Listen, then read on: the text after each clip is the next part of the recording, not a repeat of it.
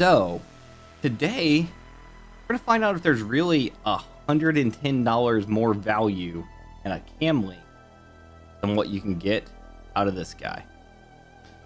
Which, let's just call this a fake link. It's a fake link. There you go. That's what we're gonna go with for now.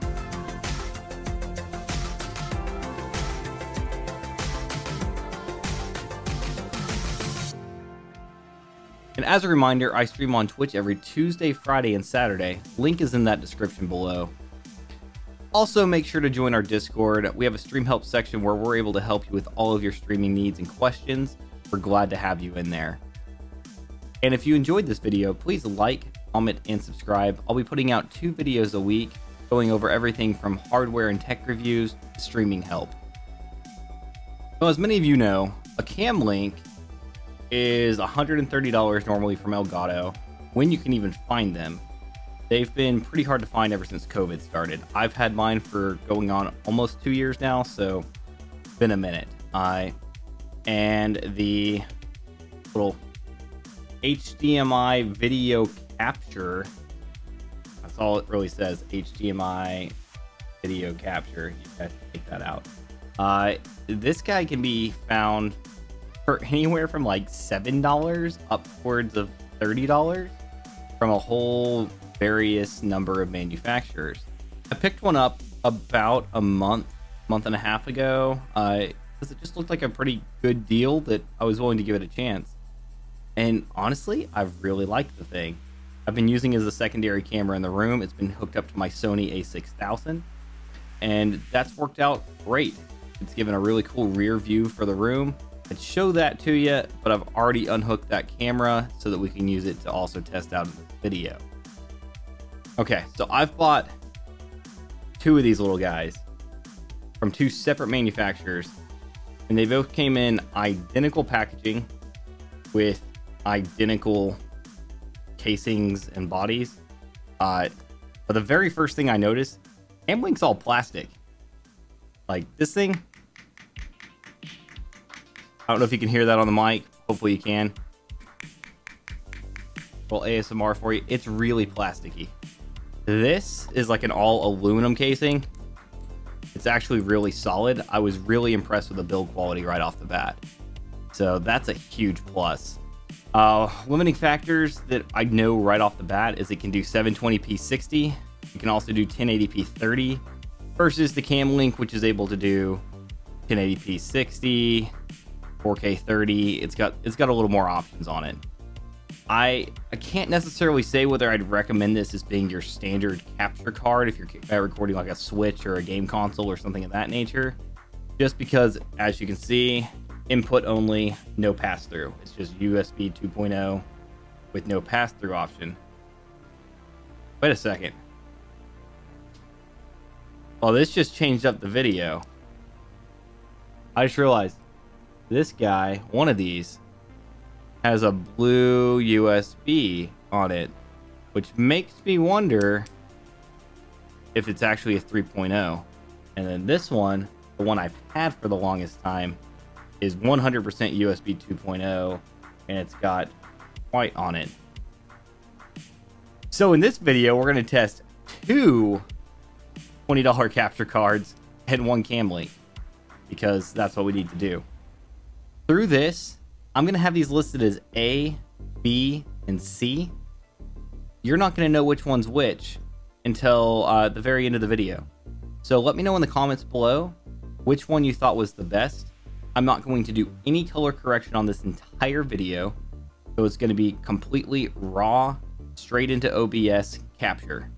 There will be no filters applied to it, just what the camera and the capture card captured by itself. You're going to have A, B, and C with 2 different cameras. The Canon SL2 with a 10 by 18 millimeter lens, and you'll also have it with a Sony a6000 with a stock kit lens. So you're going to be able to see this from both standpoints of what a Sony's going to produce and what a Canon's going to produce. So I guess at this point, we're just going to dive into it. Okay, so option A, this is the Sony a6000 plugged into capture card A. So take a look. You can kind of see how we're moving. Get some movement in there. I'll let you make your opinions on what you think. I do love how the color looks on this Sony. I'm just gonna point that out. Color is super crisp off this thing. Always has been. But it doesn't do as good a job on my skin tone. That's why I use the Canon SL2 as my primary stream cam. But my God, does the RGB pop with this thing? It's amazing. So that gives you a look at capture card A on the Sony camera. Let me know what you think.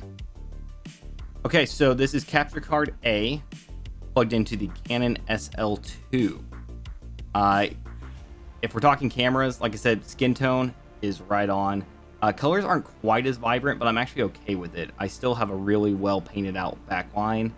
I'm going to zoom it out just a little bit. That way you can see how I move. See if you see any kind of movement delays.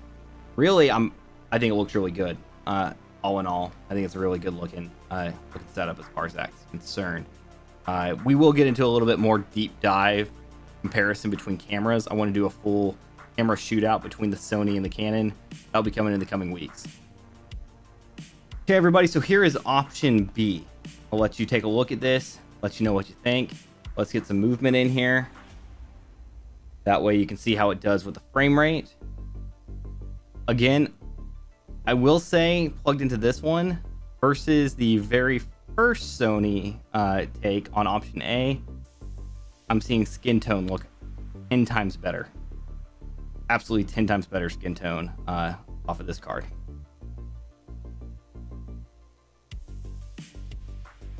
Okay, so option B, plugged into the Canon SL2 with a 10x18mm lens.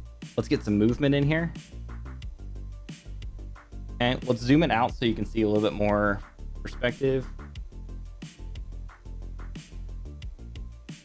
Moving. Don't know what I'm doing, just trying to show you some motion blur. See what it looks like. Cool. So option C, I'll let you make your call on what you kind of think about it. This is me moving around. You can see skin tones, etc. That gives you an idea. Cool. Option C. This is the take plugged into the Canon SL2. And we're going to just kind of talk for a minute, move around. You let me know what you see. I'll tell you what I see. Honestly, picture quality looks good. Colors look good. Skin tone's pretty close to accurate. It is pulling out a little bit of red from my chair. Not bad. Not bad. So let's start with capture card A. On the Sony, I found that I looked very red as far as my skin tone in option A. Now, that's something that if I were to use that as my primary stream camera, I would go in and I would do some color correction. And I think I could fix that and make it look even better, where it's not really a negative issue. With the Canon SL2, option A looked fantastic. Honestly, it looked really good. Not too much of an issue. You can see a little bit of a stutter in that frame rate. I'm not at all surprised about that, because option A was a USB 2.0 knockoff Camlink. So it's only filming at 1080p 30 in that test footage. Now let's talk about option B. So option B, plugged into the Sony, my skin looked really good. It was night and day different than what it was plugged into option A. So no real surprise there, because option B is a Camlink. You know, it is a higher end piece of equipment. They retail at $129.99. It does support up to 4K 30, and it was filming in 1080p 60. The other thing is, my movement appeared to me as being more crisp, but you let me know in the comments if you disagree with me on that. So like I said, the Sony's skin tones looked a lot better. Colors were still really vibrant in the background, so we didn't lose that. I still prefer the video that I get off of this Canon I think that's primarily the fact that I have a way nicer lens on the Canon. But I did want to give you a comparison across two cameras since I had the ability to do so. And finally, option 3 was the other knockoff capture card that has the blue USB that I thought might be 3.0. I will tell you, whenever I plugged it in, I went in and tweaked with settings, trying to see if I could get it up to 60 frames since it was appearing to be a USB 3.0 device. You can't. It's 1080p 30. I honestly could not see any real difference between the two knockoffs. I think they're exactly the same, minus this little USB piece having a blue tip to it. Nothing internally would appear to be any different. But if you have 20 bucks or less to drop on a capture card, I think it's worth your money. I think you tweak your settings, and get your lighting perfect, and you're going to have yourself a really, really nice looking setup for an affordable price. Especially if you already have a camera around, you have a GoPro with an HDMI out, you have, you know, a Rebel DSLR or a Sony camera, really anything that can take a clean HDMI out, or even not a clean HDMI out, and you crop it in, you're going to be in good shape with something like this little capture card. So to wrap up my thoughts are, if you're trying to save yourself $110, which is a lot of money, and you're not somebody who's moving a ton on stream, go with the cheap capture card. Go with a knockoff. Like I said, it saves you at least $100. And with that $100, you can get proper lighting. Buy yourself a ring light or two. Get yourself lit from the front. Get yourself lit from the side. Light yourself properly. That's going to do so much more than anything you'd be able to do with these capture cards. So with that, thank you so much for watching.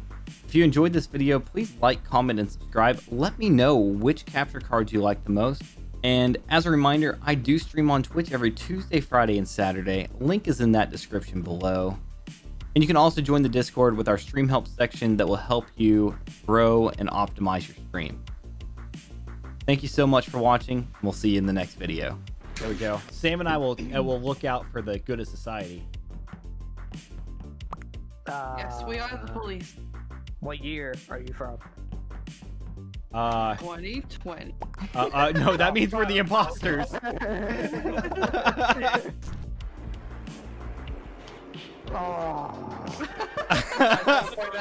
The police are in town. Yeah. I knew it when I asked you what year police you were. Oh man.